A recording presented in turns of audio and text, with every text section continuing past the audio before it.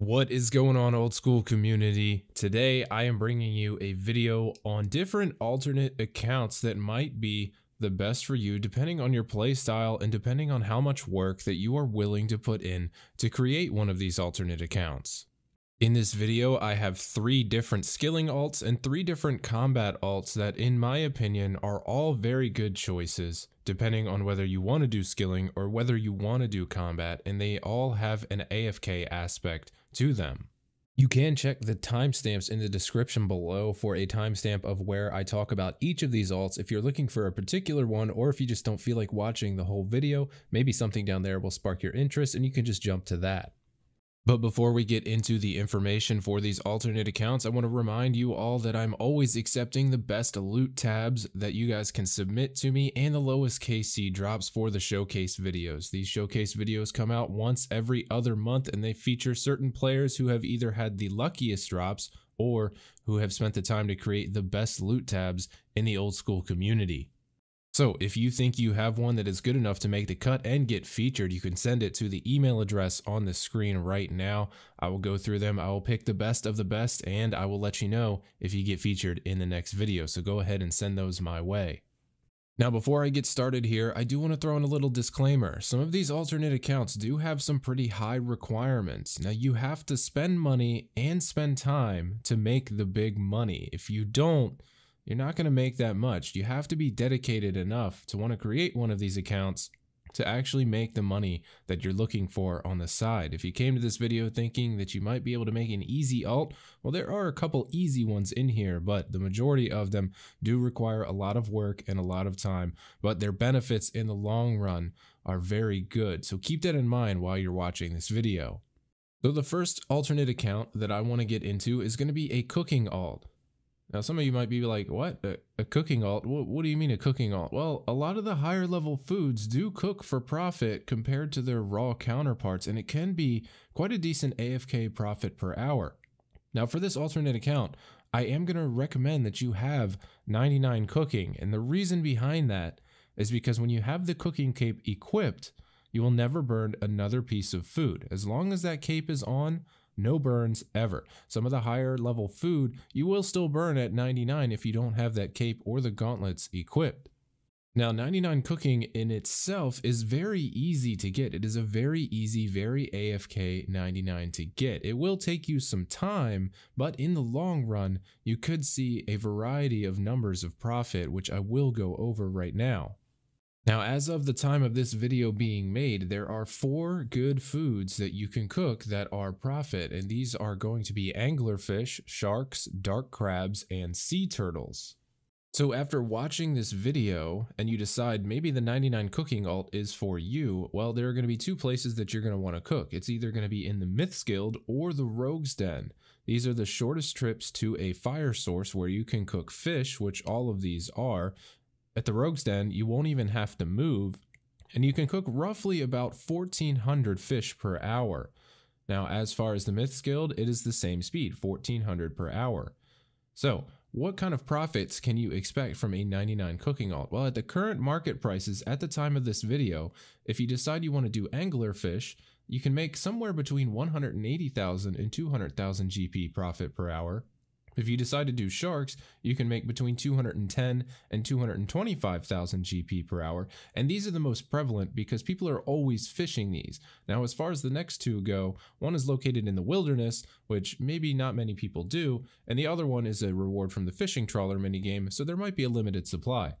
But if you can get your hands on a good amount, if you decide to do dark crabs, you can see between 260 and 275,000 GP per hour. And if you decide to do sea turtles, you can see somewhere between 250 and 265,000 GP per hour. Cooking is very AFK, especially if you're doing it at the Rogue's Den. So that is just an easy 1 to 2 million GP per day if you have that kind of time to spend playing and alting the game.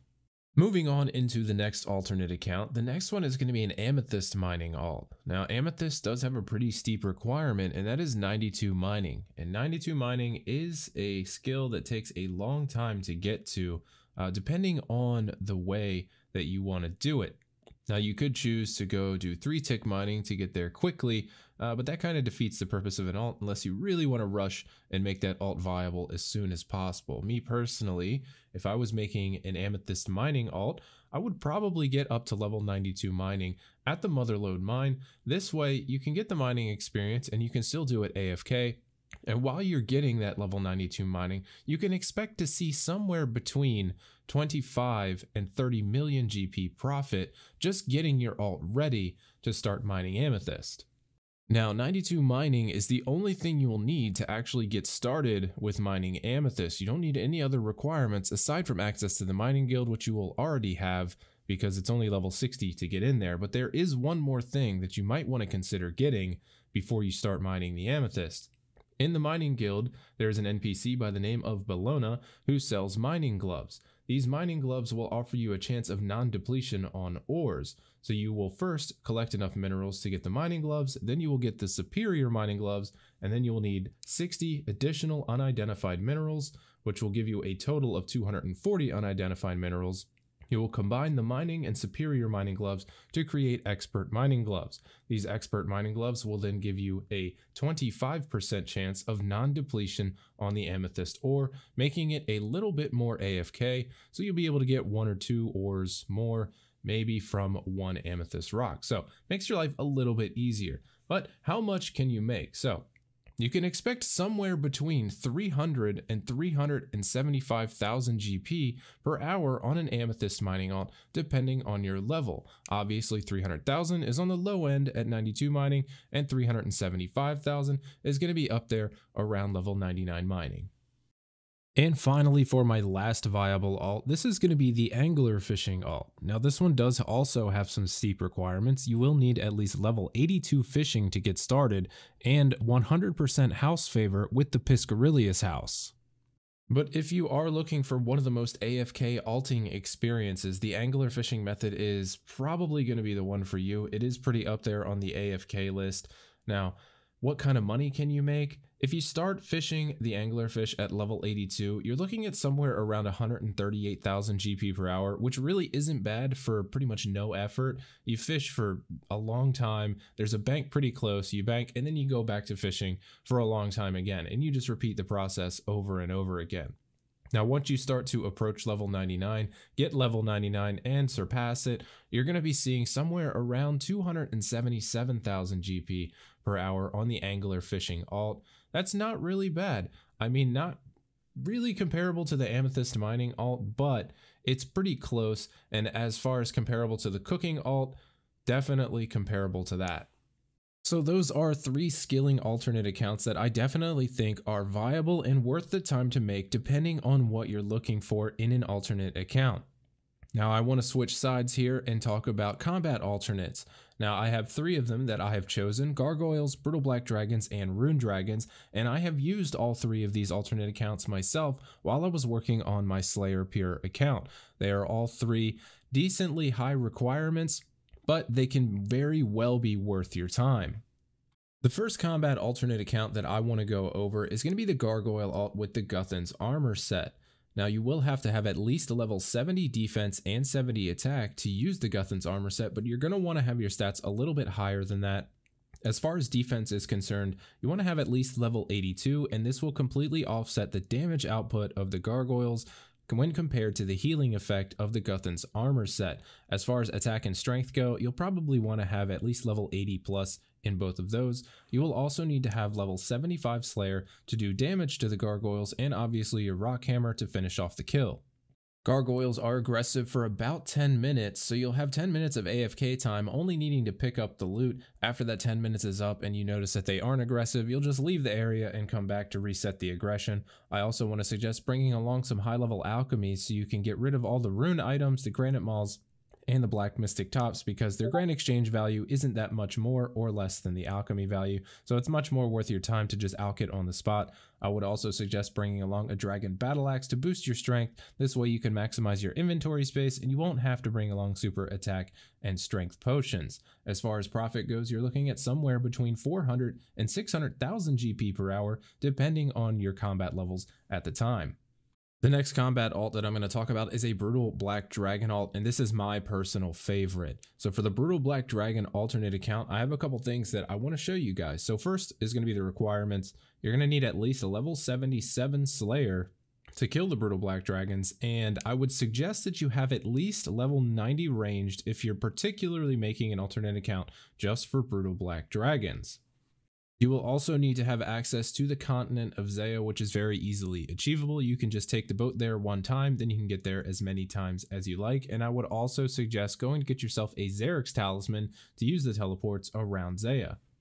Now, if you plan on making a Brutal Black Dragon alt account, I would suggest that you do this only if you have the funds to provide it with a Dragon Hunter crossbow or a Twisted Bow. Anything less than this, it will still bring you profit, but not the profit that you might be expecting. If you're using a Toxic Blowpipe or an Armadillo crossbow, it's not really going to be comparable to the Dragon Hunter crossbow or the Twisted Bow.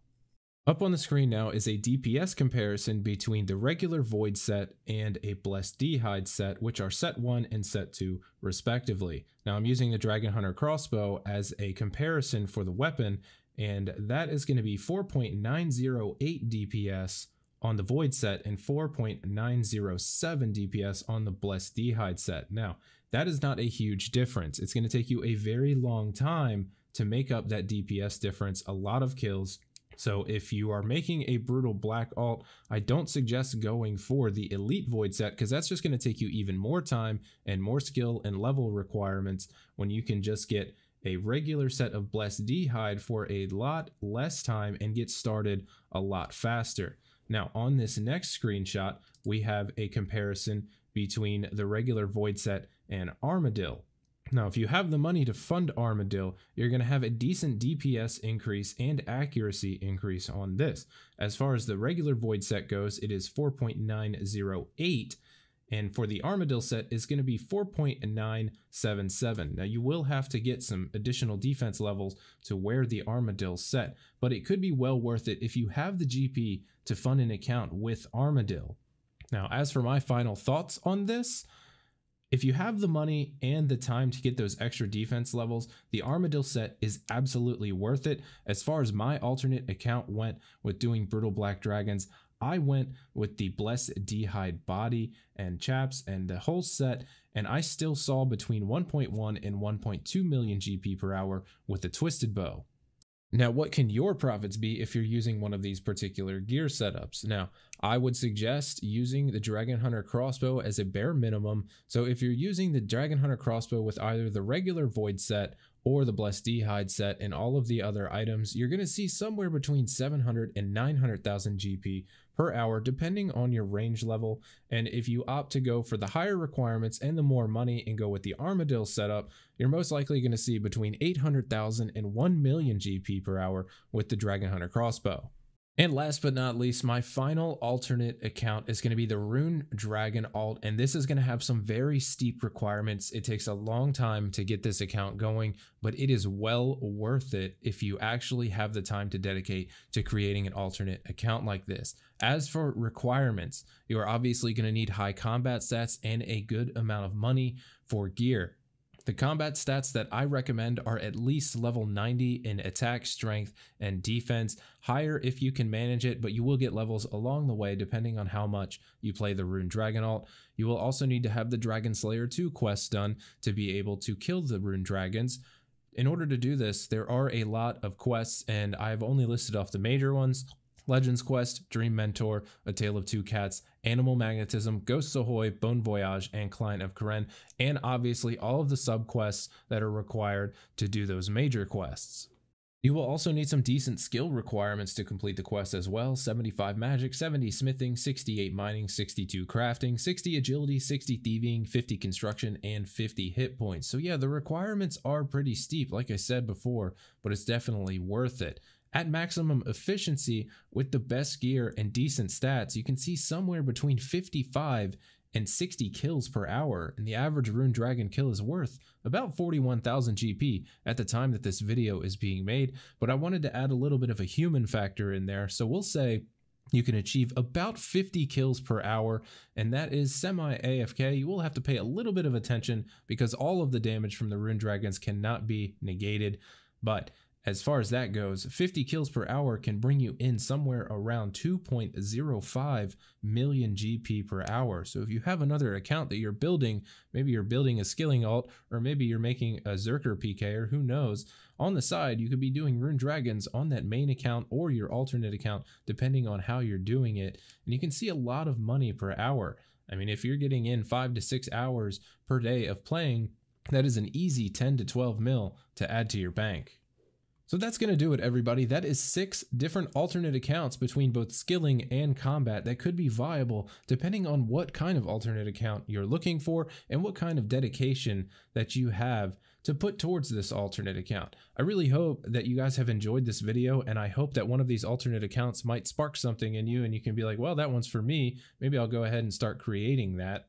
So if you liked the video, please leave a thumbs up down below. They really do help the video's popularity. And if you haven't done so yet, you can tap the subscribe button, which is down in the bottom right corner on the end screen or below the video. Make sure you turn the bell icon. It will let you know whenever I go live or whenever I upload new content. And if you have your ad blocker enabled, you might want to consider joining the channel. It does help support my channel and helps me bring as much new content to you guys as I possibly can. So thanks guys for watching. I will see you guys on the next video. Take it easy, everybody.